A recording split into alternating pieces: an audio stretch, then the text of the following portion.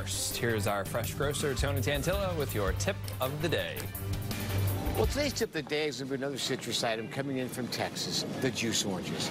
These oranges are loaded with juice. Now, they're not really orange on the inside. They're like a yellow orange, but the flavor is incredible. Just a couple of seeds and that's it. Selection and storage is very, very important. And let me tell you something about these oranges. Just 2 of these oranges to make yourself a nice glass of orange juice. 3 or 4, that's a lot.